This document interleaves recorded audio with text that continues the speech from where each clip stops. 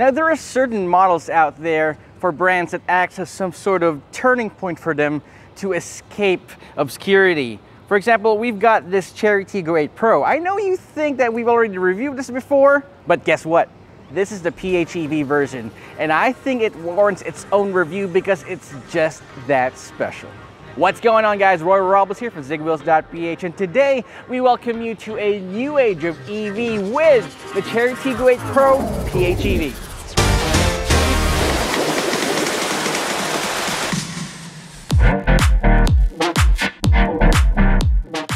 Now, on the surface, it definitely won't be blaming you if you think that we're reviewing the exact same car and calling this a PHEV. But one big difference this has over the regular Tiggo 8 Pro is this little trim right here that surrounds this large grille here, but it still has the same violet color. I call this Thanos purple.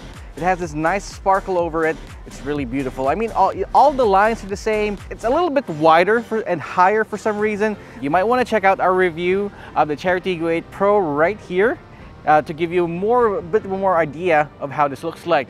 But again, with the PHEV version, what's really special with this is under the hood. So let's pop that right up. Quick side note, if you want to open up that hood, you got to apply a little bit more European flair to it. So you got to give it a little double tap.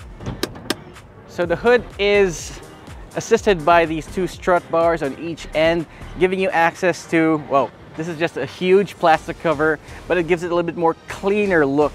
What you need to do is that you need to flip up these lids if you want to access the battery, if you want to take a peek into the engine and the electric motor, and of course fill up on some fluids. I really appreciate how this looks. In my opinion, this actually helps with a little bit more of that wind noise, especially when barreling down the road, but I'd rather see what's under the hood, but I appreciate that Chery gave it a little bit more effort. Plus, it gives you this really solid thunk when you close the lid. Solid. The most important upgrade probably is that sticker right there. Can't beat that. It says coating exempted from RA 11697. Yep, you can definitely bring this out when you're coding. No one's gonna stop you. So again, right here in the side profile, you'd notice that this is exactly the same as the Chery Tiggo 8 Pro, the standard version. But the biggest indicator, especially for you traffic guys out there, if you want to know that the driver is bringing a PHEV, is this one right here. You got this lid that contains the power outlet for them to charge their Chery Tiggo 8 Pro. It actually uses a standard charger, still features the same 18-inch alloy wheels, which are two-tone. They're multi-spoke alloy wheels. And one thing that I'm really quite iffy about is this huge chrome trim that surrounds the entire window on the side panel. But at least you got your 360-degree cameras as well as a side repeater on the side mirror, so at least you got that. Overall, it is a clean, classic design for the Chery Tiggo 8 Pro, but I want to know what you think, so drop me a comment in the comment section down below. Let's head out to the back. I gotta show you another difference of this one over the normal Chery Tiggo 8 Pro. Right, so heading over to the rear of the Chery Tiggo 8 Pro PHEV, you'd find a little bit more differences between this and the regular Chery Tiggo 8 Pro. For example, right there at the bottom, you'd see your dual exhaust ports. Now, as I've explained in the previous Chery Tiggo 8 Pro, that those are actual exhaust ports, but in this case, those exhaust ports go nowhere. You got your exhaust port right there at the bottom. Now, for those of you wondering, it says right there Chery Tiggo 8 Plus. The reason it says Plus is that this is a pre-production model sent over from China, so there are a couple of things inside and out that has not been localized just yet. That one is, of course, for example. Now, Chery Philippines has to make a couple of little bit more concessions to make sure that the Chery Tiggo 8 Pro plug-in hybrid is, well, of course, affordable, and at the same time make sure that those compromises aren't going to be such a big deal. For example, the Chery Tiggo 8 Pro loses the power tailgate feature, so if you want to open this up, it's not going to open up like so. You still have a lot of space for all your stuff inside. As you can see, we folded down the third row seat so that we can fit all our items inside right there. I'm not going to fit myself in the third row anymore because, as you can see, I've already done that in the previous Chery Tiggo 8 Pro. You might want to check that out. Again, the link is in the description box below. But once you have all the third row seats down, you can see all the space for all your items. This is definitely enough for even a weeks-long trip for your family. So that's definitely very helpful. I mean, do you really miss power tailgate? Yeah, I actually miss having power tailgate feature, but again, if they put that in the plug-in hybrid version, it might skyrocket the price of this thing right up. If you want to know the price, check that out later on. So let's check out the inside and see what's what. All right, so right now we are inside the Chery Tiggo 8 Pro plug-in hybrid. At first glance, you'd think that you're still driving the regular Chery Tiggo 8 Pro, but nope, there are a lot of differences between this and that variant. First of all, you've got two 12.3-inch screens right here. You got one for the touchscreen and one for the digital gauge cluster. This is definitely an interesting take on the information that I'd like to see on the car. Also, the seats and the leather inside, they're no longer brown, they're definitely black. They're still made of this high quality material. They're still perforated. You still have dual zone automatic climate control. All the controls for the air conditioning can be found right here on top of the shifter, which again, the shifter knob kind of reminds me of those alien spaceships in Independence Day. The capacitive buttons right here around the shifter is bathed in piano black. So you have to get your microfiber cloth with you at all times if you want to keep those things clean. Now, the steering wheel is adjustable for both reach and brake, but if you ask me, the steering wheel is a bit on the large side. Kind of looks like a truck steering wheel right here because of the diameter of the entire thing. At least it has a flat bottom, which again is odd because usually flat bottom steering wheels would have a smaller diameter than this one. Even with my stubby fingers right here, I really do wish it had a smaller profile. Right, so heading over to the 12.3 touchscreen infotainment system right here, you'd actually see a lot of apps. Usually in phones, I call these bloatware because you got 3 pages of apps spread across the screen right here. For example, the Hybrid Power app gives you information about your battery and your 2 electric motors and exactly how much charge your battery has and what happens during your drive. You even have this power management setting where you can actually see the battery retention setting. Now, if you set this to automatic mode, you can actually trust the car into knowing what charge it maintains on the battery. Initial mode is, of course, the factory settings that it's going to be in. It does have Apple CarPlay, and I'm thankful that it does have it. Fortunately, it does not have Android Auto. Now, I've been trying to use the Baidu Car Life app, but for some reason it keeps crashing on me. And sometimes I was able to mirror my phone into it, but then the entire thing crashes. I'm thinking that this is because this is a pre-production model, or probably my phone is outdated. I need to update the software on it. But again, it's not very intuitive. It's not very as useful as Android Auto. I wish this does have Android Auto, but that's what we get. You got this huge panoramic sunroof that reaches all the way to the back, and thankfully that panoramic sunroof is of the solid kind. By the way, the speakers here are Sony branded.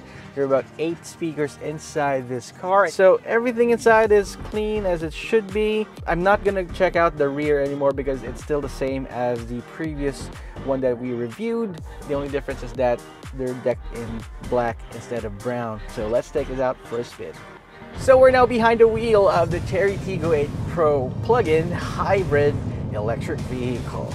And right off the bat, the acceleration is just instantaneous, just like that, because of those 2 electric motors mated to that 1.5 liter turbocharged engine. So it's just awesome. The power is just overwhelming. Again, the numbers under the hood, you've got max power 320 horsepower and 540 newton meters of torque. What does that mean in English? Flagship specs, bro. Flagship specs. So we set this off to sport mode, and we're using all the power behind the wheel, and you gotta try this out if you want to believe it. It's definitely next gen stuff. I was able to get around, let's say, more or less under 6 seconds, over 5 seconds a little bit, from 0 to 100. This is just too much power. Too much power, in fact, for the stock suspension and the brakes. Suspension-wise, you got your standard McPherson struts up front and a multi-link independent suspension in the rear.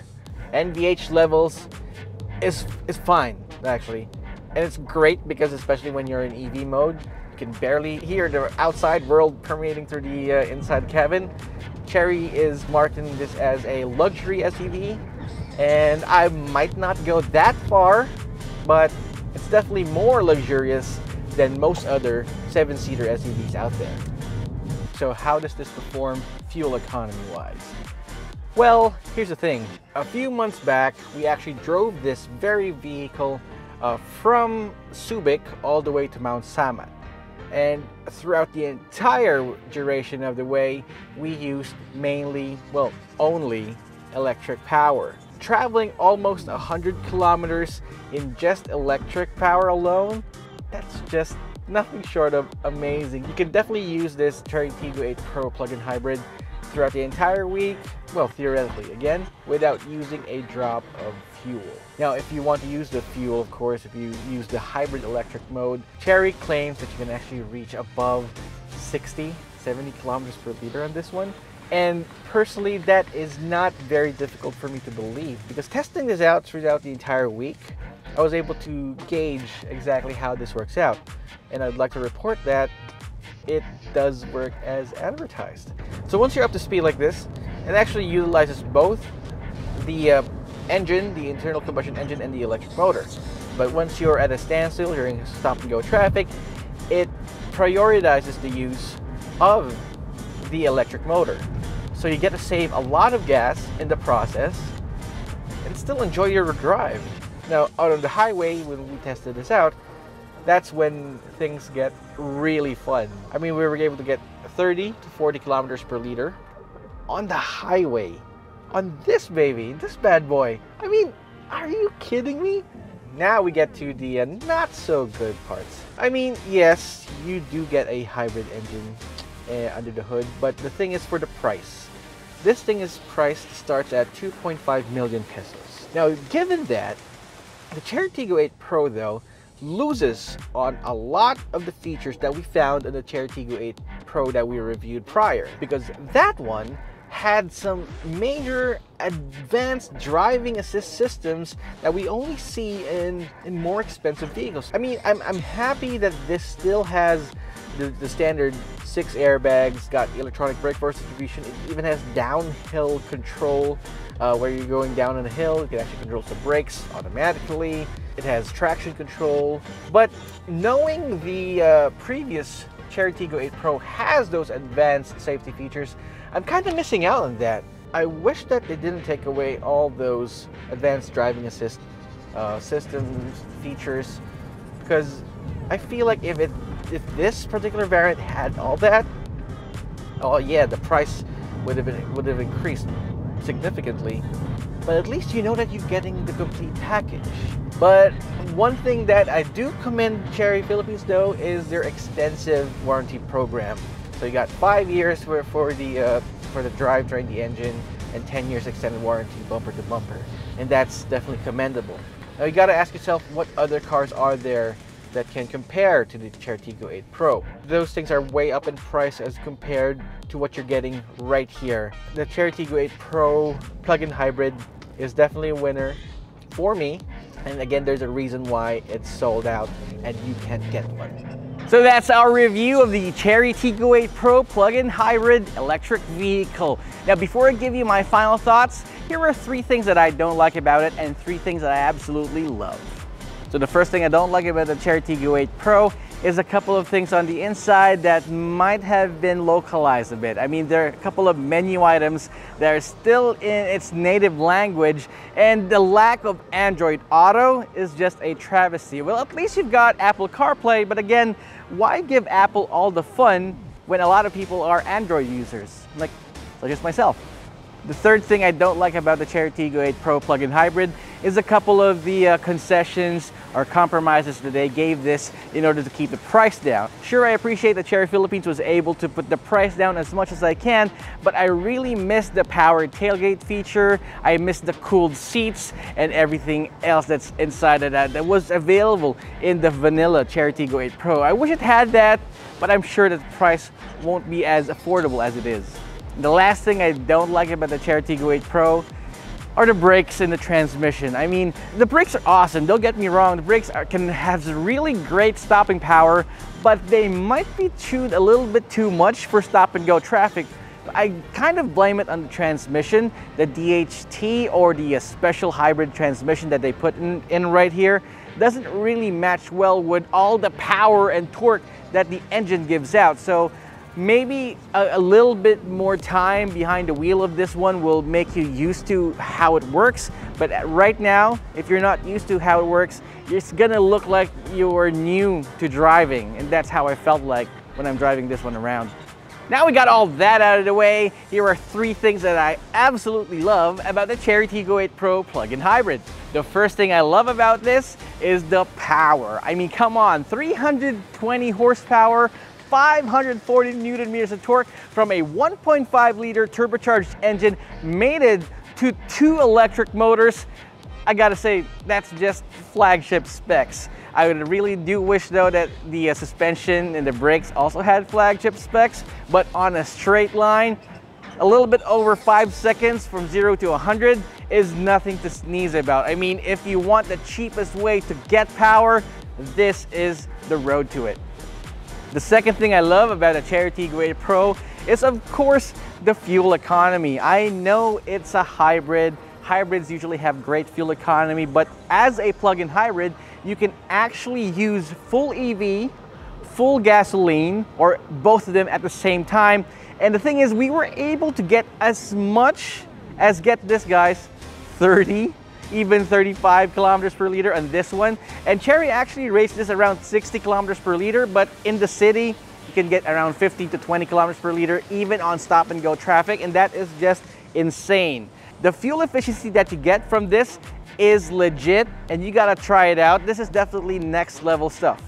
So the third thing I love about the Chery Tiggo 8 Pro is, of course, the way it looks. I mean, I've read a couple of things, I've seen a couple of reviews, and a couple of them it's pretty much a mixed bag. I must be on the team that absolutely loves the understated design of this SUV right here. It actually looks like an SUV and not like a spaceship, and I appreciate that coming from the Chery Tiggo 8 Pro plug-in hybrid.